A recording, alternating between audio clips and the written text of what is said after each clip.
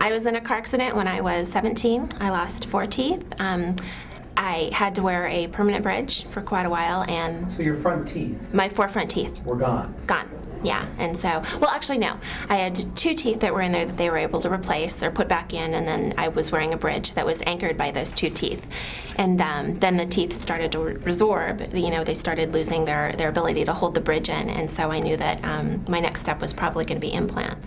And I interviewed several surgeons, and it just came to my attention that Dr. Worley was pretty much the best. Well, how did you hear about it? We have a family friend who's an oral maxillofacial surgeon in Beverly Hills, and I called him to ask for his advice on who I should go see, and he highly recommended Dr. Worley. And when I came to visit Dr. Worley, I was just impressed because he was so detail-oriented, and he explained to me that it would be a long process, and some of the other surgeons that I went to see said, oh, we can get this in and out, it'll be really quick.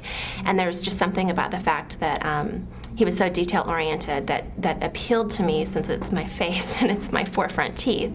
And so I came to... Do they feel like your own teeth? They do. They're great. I can eat corn. I can eat apples. I love to smile and I love to laugh, and I'm just generally a happy person. So Were you worried they were not going to look real? Because yours look real. I was terrified they weren't going to look real. I was really worried about that. I didn't know what the turnout was going to be, but Dr. Worley was so careful about my teeth and my gum line, and just within, you know, he was concerned about millimeters of gum line, and just details like that it was just really important to me. And well, you know, it was funny because I had interviewed several other surgeons, and when they had followed up to see who I was going to use, I told them that I was going to be going to Dr. Worley, and one surgeon said, wow, he's pretty brilliant.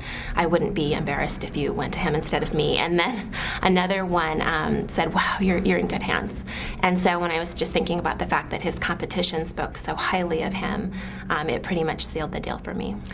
Well, it's not a fun process to go through, certainly, but he has a great staff. It's very warm and welcoming here. I'd come in and I'd have my, you know, iPod, and I'd lay down and they'd bring in this blanket, and they'd, you know, just make sure it was very comfortable for me while I was going through the process. They were very concerned. Dr. Worley would call me the evening after my surgery and just check on me, and you know, they were genuinely concerned about my welfare and the results.